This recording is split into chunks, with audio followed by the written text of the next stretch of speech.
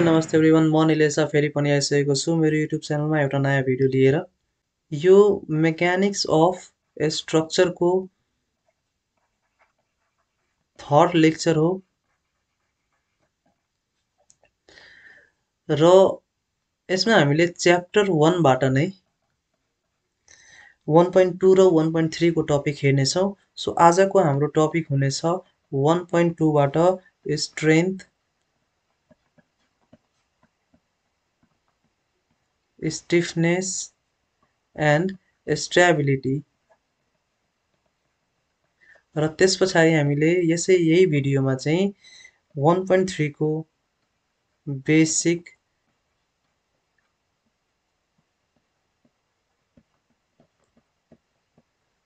एजम्पसन्स पनि हेर्नेछौँ। सो यसभन्दा अगाडिको भिडियो यदि तपाईँले हेर्नुभएको छैन भने चाहिँ त्यो भिडियो मैले डिस्क्रिप्सन बक्समा राखिदिएको छु। तपाईँहरूले त्यहाँ गएर लिङ्कमा क्लिक गरेर हेर्न सक्नुहुनेछ र अझै पनि भिडियोज आउनेछन् यसको। सो अब हामीले आजको कन्टेन्टलाई लिएर अगाडि बढौँ। सो नम्बर एमा छ मसँग स्ट्रेन्थ। कुनै पनि मेटेरियलको स्ट्रेन्थको कुरा गर्ने हो भने त्यो स्ट्रेन्थको मतलब के हो?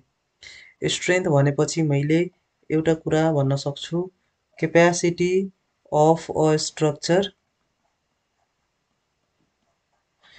भन्नाले कुनै पनि स्ट्रक्चरको क्षमता। अब के को क्षमता त? To resist applied loads without failure. हामीले कस्तो मान्छेलाई स्ट्रङ भन्छौँ? जस्तै कुनै मान्छेलाई हामीले धेरै पिट्यौँ त्यसलाई केही पनि भएन, त्यस्तोलाई हामीले के भन्छौँ? त्यसले सबै जति पनि पञ्च हामीले हानेका थियौँ त्यो सबै रेसिस्ट गर्न सक्यो। त्यो के हो त? एकदमै स्ट्रङ हो, फिजिकली स्ट्रङ हो। कसैलाई दिमाग धेरै स्ट्रेस आयो, धेरै दुःख छ, तर पनि त्यसलाई केही पनि भएन, त्यसलाई हामीले के भन्छौँ? मेन्टली स्ट्रङ भन्छौँ। त्यस्तै यदि यो एउटा कलम छ, बीम छ, कलम छ,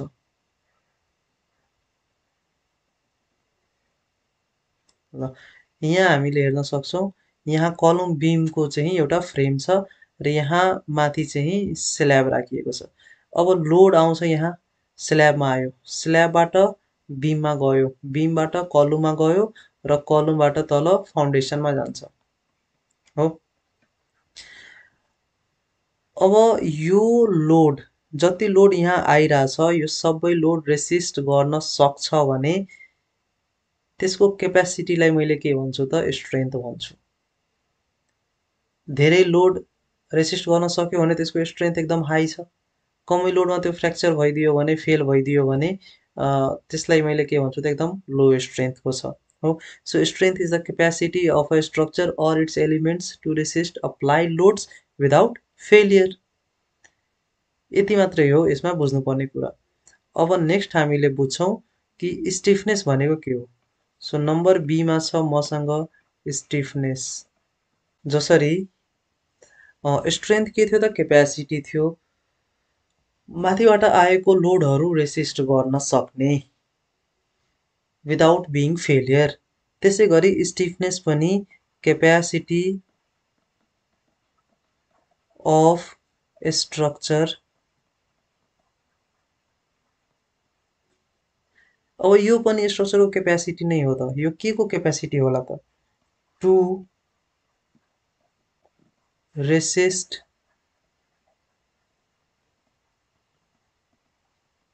deformations like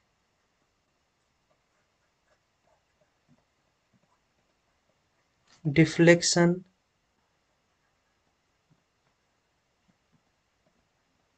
elongation, contraction, settlement, etc. due to applied loads। यहाँ के भन्न खोजिरहेछ भने मानौ यो एउटा बीम छ,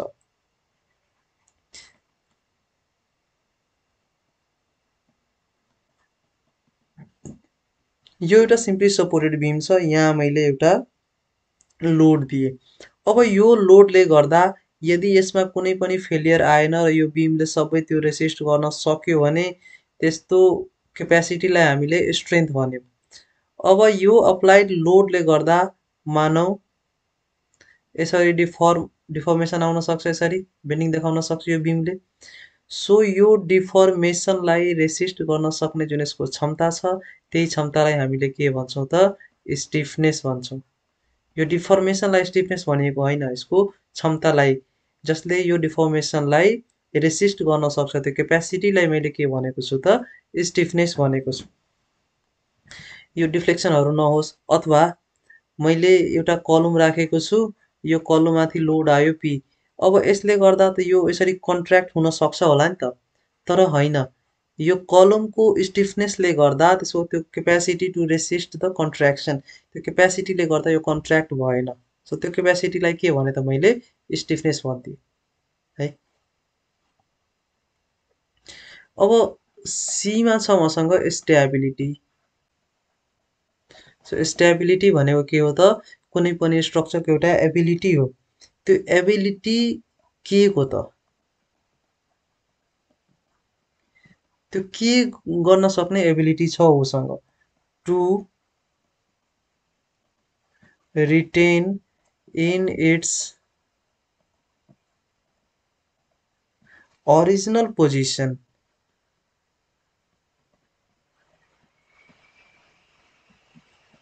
ड्यू टु द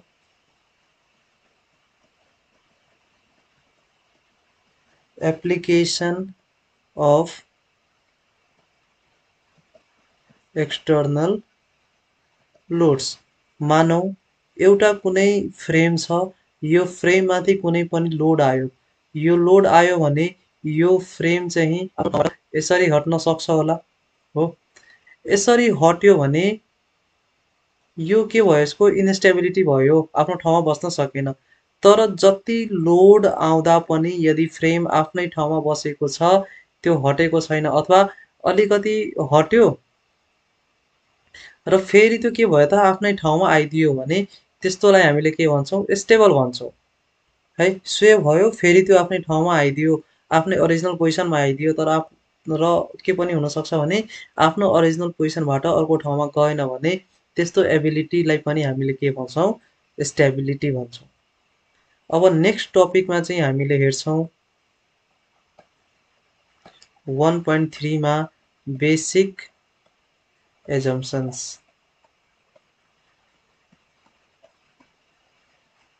बेसिक एजम्पसन्स भनेको जस्तै कुनै पनि स्ट्रक्चरको लोड र त्यसको इफेक्टलाई एनालाइज गर्दा अथवा डिजाइन गर्दा हामीले केही कुरा एज्युम गर्नुपर्छ, केही कुरा चाहिँ हामीले आफैले मान्नुपर्छ। अब त्यो कुराहरू के हुन् त? सो त्यो हामीसँग 4-5 वटा एजम्पसनहरू छन्, त्यो एजम्पसनहरू हेरौँ हामीले। नम्बर 1 मा के भनेको छ त? So, for the analysis of structures and structural elements, following basic assumptions are made. So, number 1 मा भनेको छ the material used is homogeneous. Homogeneous भनेको के हो भने जति पनि मेटेरियल हामीले युज गर्दैछौँ, मानौ हामीले बीमको लागि गर्यो भने र बीममा कन्क्रिट छ भने है, बीममा यहाँ सिमेन्ट कन्क्रिट छ भने यहाँ पनि सिमेन्ट कन्क्रिट नै हुन्छ। यो होइन कि यहाँ सिमेन्ट कन्क्रिट, यहाँ फेरि ब्रिक छ, त्यस्तो चाहिँ होइन। सबै के छ त? एउटै मेटेरियल छ, होमोजिनियस छ। नम्बर 2 मा के भनेको छ त? The material used is isotropic. Isotropic भनेको के हो? आइसोट्रोपिक भनेको same property in all directions। जस्तै यो एउटा बीमको लागि जुन प्रोपर्टी यहाँ लागू हुन्छ त्यही प्रोपर्टी यहाँ पनि हुन्छ, त्यही प्रोपर्टी यहाँ पनि हुन्छ, त्यही प्रोपर्टी यहाँ पनि हुन्छ। यदि आरसीसी को युनिट वेट 25 किलोन्युटन पर क्युबिक मिटर छ भने यहाँ पनि त्यति नै हुन्छ। थर्मल एक्सपान्सन यहाँ अल्फा छ भने यहाँ पनि अल्फा नै हुन्छ त्यो कोएफिसिएन्ट है। अर्को मलाई 3 नम्बरमा के भनेको छ भने the material obeys Hooke's law। अब द मेटेरियल ओबेज हुक्स ल भनेको के हो भने stress is directly proportional to strain है। अब यसले अर्को कुरा के भनेको छ भने स्ट्रेस एन्ड स्ट्रेन बीचको जुन रिलेसन हुन्छ त्यो लिनियर हुन्छ। यो कुरा कसले भनेको हो? हुक्स लले भनेको छ। इलास्टिक लिमिटसम्म चाहिँ stress is directly proportional to strain, stress and स्ट्रेनको relationship linear हुन्छ।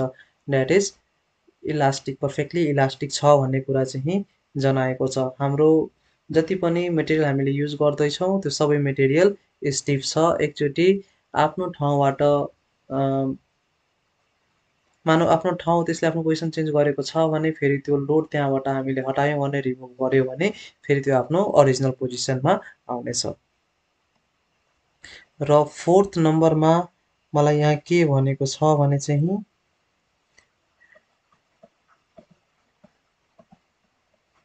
प्रिन्सिपल अफ सुपरपोजिसन इज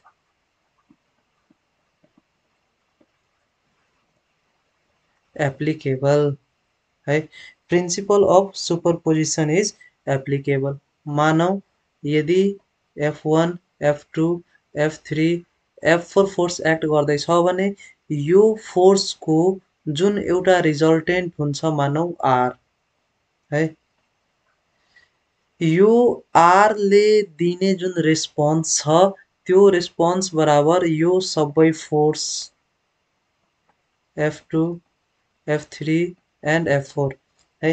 यो F1 plus F2 plus F3 plus F4 यो चारवटाको जुन रिजल्टेन्ट आउँछ मेरो R, अब यो R ले दिने response will be equal to the cumulative sum of response of all these forces। भन्नाले यो R ले गर्दा मानौ कुनै स्ट्रक्चरमा मोमेन्ट M आयो भने यो M1, M2, M3 र M4 को cumulative some will be equal to capital M। So यो कुरा कसले भनेको छ त? प्रिन्सिपल अफ सुपरपोजिसनले भनेको छ र यो मेकानिक्स अफ स्ट्रक्चरमा एनालाइसिस गर्दा मेटेरियलहरुमा एप्लिकेबल हुन्छ भन्ने एजम्पसन पनि गरिएको छ।